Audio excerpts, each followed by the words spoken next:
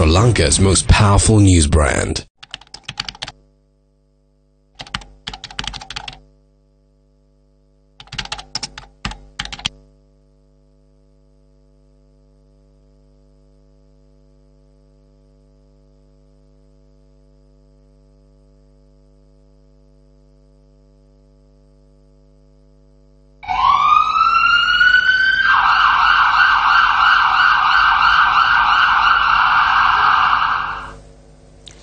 අද ජනවාරි 8 බොහෝ දෙනා ජයග්‍රහණ සමරන අද දවසේ අපි එක් අඳුරු දිනයක් සිහිපත් කරනවා. ඒ අප සහෘද ජ්‍යෙෂ්ඨ මාධ්‍යවේදී ලසන්ත වික්‍රමතුංග මහතාගේ ඝාතනය. ඔහු අපට අහිමි කර අදට වසර 9ක්.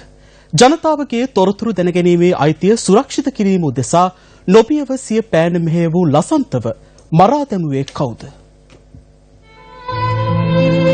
2009 ජනවාරි මාසයේ උදා වූයේ දෙපානම සිරස මැදිරි සංකීර්ණයට කඩා වැදුණු සන්නද්ධ මැර පිරිසක් නිරායුධ මාධ්‍යවේදීන් බියවද්දා එල්ල කළ ම්ලේච්ඡ ප්‍රහාරයකින් ජනවාරි 6 වෙනිදා රාත්‍රියේ එල්ල වූ ප්‍රහාරයේ සැලවුවාම එහි පැමිණි කිහිප දෙනා අතර ලසන්ත වික්‍රමතුංග මහතාද වුණා.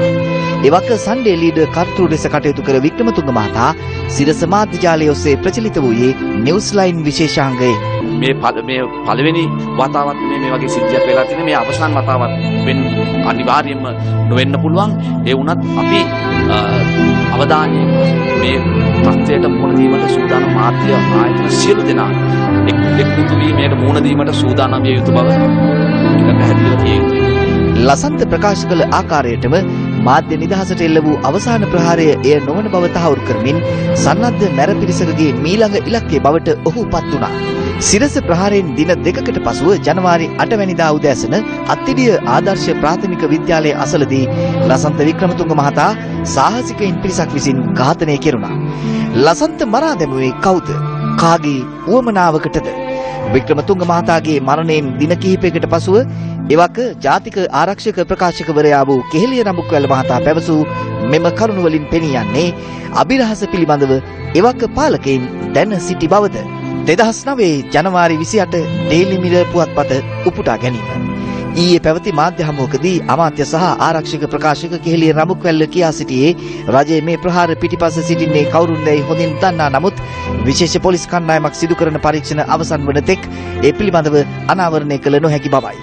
උපුටා ගැනීම අවසන්.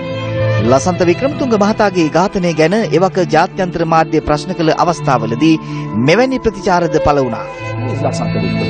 He's just another person. There are so many murders in everywhere. In the whole world there are murders. Why are you asking about Lasanta? Who is Lasanta? He's someone who was writing for tabloid. Yeah, but you know what's been said, right? I'm about that. But you know the people are panicking. These are why are people are so worried about one man? The LTT killed so many people. සිද්ධිය සම්බන්ධයෙන් සැකපිට අපරාධ පරීක්ෂණ දෙපාර්තමේන්තුව කන්දේ ගෙදර පියවංශ නැමැති යුද හමුදා පුත්‍යංශ සමාජිකයෙකු අත්අඩංගුවට ගැනීමට සූදානම් වූයේ දුරකථන අංක 5ක් ඔස්සේ සිදු කළ පරීක්ෂණයකින් පසුවයි. නමුත් අපරාධ පරීක්ෂණ දෙපාර්තමේන්තුව මේ සම්බන්ධයෙන් ක්‍රියා කිරීමට පෙර ත්‍රස්ත විමර්ශන කොට්ඨාසයට පරීක්ෂණ පැවරූ අතර ඔවුන් පියවංශ නැමැත්තා සමග දුරකථන අංක ලබාගත් හැඳුනුම්පතේ හිමිකරුද අත්අඩංගුවට ගත්තා. නමුත් දුරකථන අංක හිමිකරු පසුව මිය ගියේ වැලිකඩ බන්ධනාගාරයේදී. කන්දේ ගෙදර පියවංශ නැමැත්තා පසුව මුදා හැරුණු අතර ඔහු අත්අඩංගුවට ගැනීමට එරෙහිව මූලික අයිතිවාසිකම් නඩුවක්ද ගොනු කෙරුණා. එම නඩුවෙන් තීරණය වූයේ පියවංශ නැමැත්තා අත්අඩංගුවට ගැනීම හේතුවෙන් ඔහුගේ මූලික අයිතිවාසිකම් කඩ වී ඇති බවයි. ලසන්ත වික්‍රමතුංග මහතාගේ ඝාතකයින් නීතිය ඉදිරියට ගෙන ඒම යහපාලන ආණ්ඩුව බලයට පත්වීමට පෙර ප්‍රධාන සටන් පාඨයක් වුණා. ලසන්ත තමන්ගේ ජීවිතයම කැපකරන ප්‍රජාතන්ත්‍රවාදී ආරක්ෂකව ජීවිතය පූජා කරේ ඒක තමයි. එහෙනම් මම බලාපොරොත්තු වෙනවා තවත් කල් බලාගෙන ඉන්නේ නැතුව ආණ්ඩුව දැන්වත් ආරම්භ කරයි කියලා ලසන්ත වික්‍රමතුංගගේ ඝාතනය ගැන හොයලා බලන්න. වත්මන් ආණ්ඩුව බලයට පත්වීමෙන් පසුව 2015 ජනවාරි 23 වැනිදා පරීක්ෂණ නැවතත් අපරාධ පරීක්ෂණ දෙපාර්තමේන්තුවට පැවරූ අතර වික්‍රමතුංග මහතාගේ රියදුරු පැහැරගෙන ගොස් තර්ජනය කළයි කියන සිද්ධියක් සම්බන්ධයෙන් ප්‍රේමානන්ද උදලාගම නැමැති බුද්ධ්‍යංශ සමාජිකයෙකුද අත්අඩංගුවට ගැනුණා. ඔහු හඳුනා ගැනීමේ පෙරට්ටුවේදී හඳුනා ගැනුණු අතර පසුව අධිකරණයෙන් අපමත මුදා හැරුණා. මේ අතර වාරයේ වික්‍රමතුංග මහතාගේ සිරුර ගොඩගෙන යලි පරීක්ෂණයක් ආරම්භ කළ අතර එහිදී හෙළි වූ කරුණු වලින් මුල් අධිකරණ වෛද්‍ය පරීක්ෂණයේ තොරතුරු අසත්‍ය බව තහවුරු වුණා. මුල් අධිකරණ වෛද්‍ය වාර්තාවේ සඳහන් වූයේ වෙඩිවැදීමෙන් මරණය සිදු ඇති බවයි.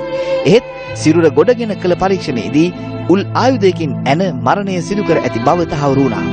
ලසන්ත වික්‍රමතුංග මහතා ඝාතනය කර පරීක්ෂණ යටපත් කරමින් එය රහසක් ලෙස සඟවා තැබීමට දැරූ වෑයම තවමත් සාර්ථක වී තිබෙනවා. වසර 9කට පසුව අදත් සෑම වසරකදී මෙන් නෑදෑ හිතමිතුරන් බොරැල්ල කනත්තට පැමිණ ඔහු සිහිපත් කර පිටව ගියා. දූෂණයට වංචාවට එරෙහිව නොබියව පෑන මෙහෙය වූ ලසන්ත වික්‍රමතුංග ඔහු මරා දැමූ අපරාධකරුවන් නීතිය හමුවටගෙන ඔහු වෙනුවෙන් යුක්තිය ඉටු කරන්නේ කවදාද? 2015 අවුරුදු ජනවාරි මාසයේ 8 වෙනිදාට කලිනුත් මේගොල්ලෝ කිව්වේ මොකද්ද? ලසන්තගේ ඝාතනය කිව්වා. ඒ නිසා ලසන්තගේ ඝාතනය ජනවාරි මාසයේ 8 වෙනිදා ආණ්ඩුව හදන්න ප්‍රජාතන්ත්‍රවාදී අපේක්ෂා කරන ජනතාවට හේතුවක් වුණා. හැබැයි දැන් අවුරුදු 3යි. දැන් අදත් මම දැක්කා ආණ්ඩුව සැමරු මුස්සව තියෙනවා. විවිධ නිවේදන නිකුත් කරලා තිබෙනවා. ඒ ඔක්කොගෙම ආයෙ මොකද කරන්නේ? ඝාතනය හෙලා දකින්න. දැන් අවුරුදු 3ක් ගිහිල්ලත් ඝාතනය හෙලා දැකීම තමයි ආණ්ඩුව කරන්නේ. අද ඝාතනය සමරනවා. ඒකෙන් කියන්නේ මොකද්ද? ලසන්තගේ ඝාතනය පවා මේ ආණ්ඩු තමන්ගේ දේශපාලන වමනාව වෙනුවෙන් වෙළඳ බහඬ බවට පත් කරගෙන තිබෙනවා.